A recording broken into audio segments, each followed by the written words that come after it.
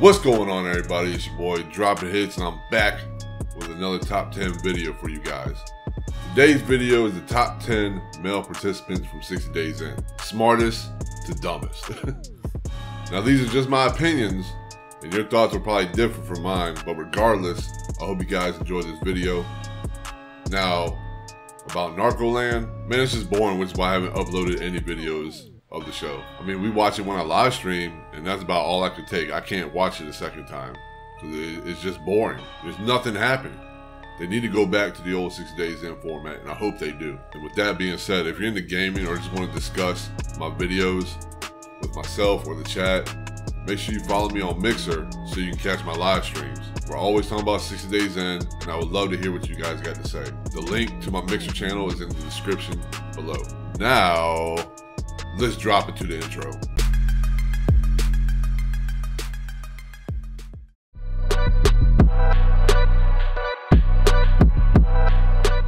So the first participant on my list is Nate from season 3. Not only did he stay an extra 60 days in, sacrificing his relationship with his fiancée, but in my opinion, he was one of the most respected participants in Fulton County. Hell, the most respected out of all the seasons, honestly. He was able to blend in pretty quickly with the gang members. They even were ready to have his back when his tablet was getting smashed up by the other inmate. They made that inmate roll out quick. They was ready to shake him and everything. They rolled him out. And he could pretty much go to any inmate, have a conversation with him, any kind of beef he may have. Yeah, they accepted him, pretty much, is what it comes down to. Nate was one of the smartest, if not the smartest, participant of the show, in my opinion. Number 9 will be Zach. Zach is from season 1, and like Nate, he was also a Marine, and he was able to blend in pretty quickly. He kept to himself, and he was able to earn the trust of the other inmates pretty quickly. From learning how hooch was made, to how the drugs were being brought in, they were pretty much showing Zach how shit was done. And they're not going to do that with just any inmate they don't trust. But not only that, he also tried to show other participants, even though he knew they were not in the program, he was trying to help others, showing the ropes and stuff like that. Plus, he never got in any drama. He kept to himself, like I said. And he pretty much walked away from the show, successfully completing his mission.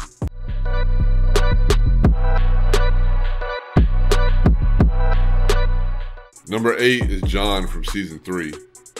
I had my doubts on John because he just looks like, I mean, he doesn't look like he belonged at all. But, so his cover story was good. He went in there, but his strategy was pretty much, I think, a fail-safe. He went in there to pretty much reach a couple of inmates, and he reached one in particular, which was Deshaun, even though at times Deshaun annoyed the hell out of him. John has a good heart, and he really cared about Deshaun, which I have a lot of respect for. John was also able to adapt to how things were being done in the pod and carried himself pretty well for someone who had never been in jail before. He's on the other side of the fence. You know, he's about criminal reform, jail reform, whatever you want to call it, and I got to give him respect for that.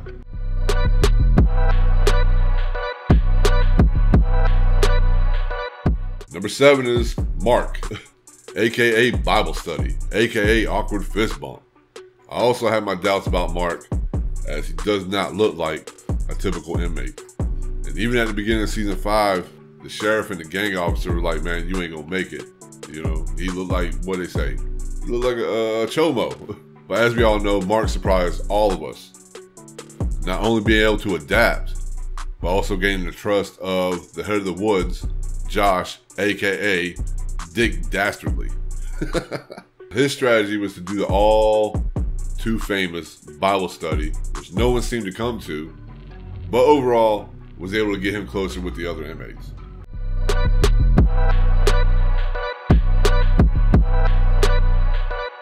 Number 6 is Abner, also from season 5. Now, love him or hate him, Abner was the enforcer for the Chicanos, and he made damn sure you knew that every episode. He is a former gang member turned chaplain. Since he had done time before, he was able to adapt pretty quickly, and soon was the right-hand man for Chicanos holding the shank. Now, there are times I did not agree with how he went about his doing his mission. He seemed to be more concerned about who was with what race. And he even made a kid, I can't remember the kid's name or pronounce it. Maybe y'all can help me out with that. But he made the kid pick a side because he was mixed. Like nobody, that kid was there before him. Before Abner even showed up, and nobody bothered the kid. But as soon as Abner went in there, hey man, you gotta pick a side, man. Why? Anyway, he ended up smacking the kid when the kid got smart with him. And Abner pretty much fell apart after that. He started being nervous about who was out to get him and actually wanted to tap out. He started doing this shit. He was ready to go. He got nervous. Somebody on this list messed that up for everybody on that season.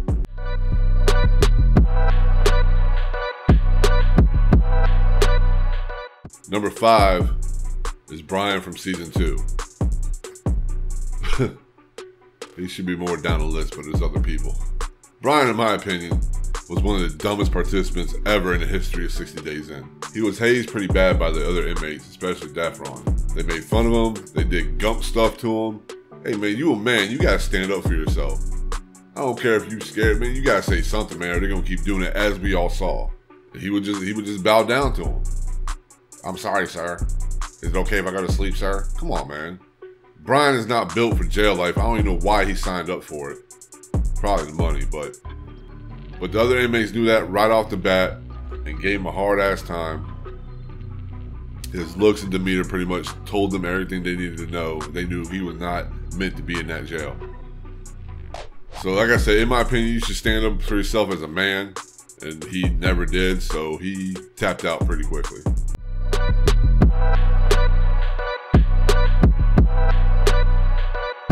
Alright, so number 4 is Piss Cup Matt from season 3. Hashtag Hobo Matt.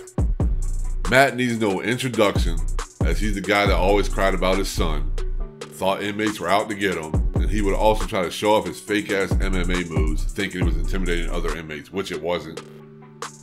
He also pissed in the cup, so he wouldn't wake up his cellie, but changed his whole story up at the reunion. Matt's pretty delusional, and he kept thinking that him and Tebow were going to get into it. He finally tapped out when Tebow was not removed from the pod, even though Tebow did nothing that warrants a removal. That's how delusional Matt is. He thought the producers were going to help him get Tebow out of the pod. No, that's not how it works. So he ended up tapping out.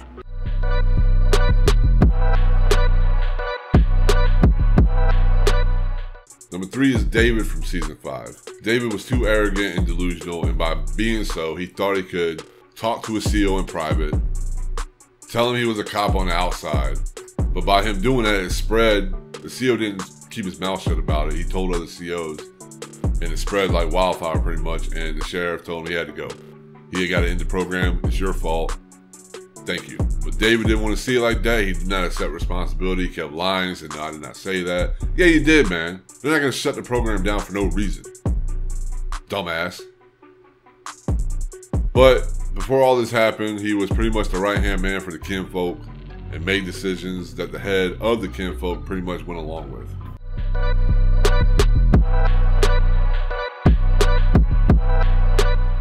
Number 2 is Rob from season 1. Rob, Robert, whatever you want to call him. Rob went to the program thinking it was going to be a country club. He even says that. It's going to be a country club. He found out pretty quick that it wasn't. The other inmates knew right away that something was very wrong with him. He kept messing up his cover story, and he was just being plain weird with the whole prayer group thing and talking about child molesters, and he was just talking about it too much. And then he tried to get the respect of the inmates by covering up the camera. Like, what is that going to do? So the sheriff pulled him out, put him in the hole, left him in there. He thought he was having the time of his life in the hole. And then when it was time for him to go back to a pod, the sheriff wanted to send him back to another pod. He was like, nah, he faked an illness. Oh, my side hurts. My side hurts. Nah, you just scared. So he just faked an illness to get off the show and pretty much argued with you if you didn't believe him.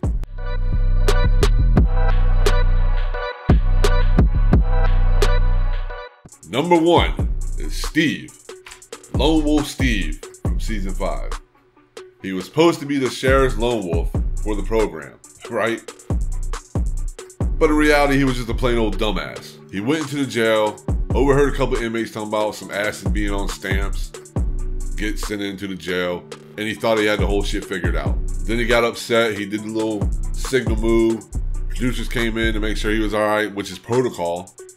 And he just looked at them and was like, yeah, I'm alright, everything's cool. And then got mad because the sheriff didn't come in kicking the door down or something. So he got irritated, he got annoyed. He got all the producer on the phone, was like, I'm about to expose the whole program if nobody comes to me in 10 minutes. Hey, they kicked his ass out. You can't be doing that, dumbass. So the sheriff wasn't having that, kicked his ass out the program. He said it was an achievement for getting kicked out of jail, because no one has done that before. Idiot, man. Alright, so there it is, guys. I hope you guys enjoyed the video. That was my top 10 male participants from smartest to dumbest. Now, if you guys don't agree with my list, I don't know what to tell you. Let me know what you guys think in the comments below. Whether you agree with the list, do I leave somebody out, or would you have made a completely different list? I'd like to hear your thoughts. Be sure to smash that like button, subscribe if you're new to the channel, and like I said before, we discuss 60 days in pretty much all the time on my live streams, so be sure to follow me on Mixer. Link is in the description below. I would love to hear what you guys think about this list, and also about Narcoland. Let's talk about that. I hope to see some of you guys there. I'm also willing to hear suggestions about other top 10 60 days in videos I could be doing. I'm thinking about doing a 60 days in best moments by season, top 10 female participants, you know, pretty much along them lines. Let me know what you guys think. So, all right, that's it for the video. I love you guys, and as always, see you on the next video. I'm the enforcer for the Chicanos. Oh, okay. Yeah. But I was about to say that when you join the Discord app,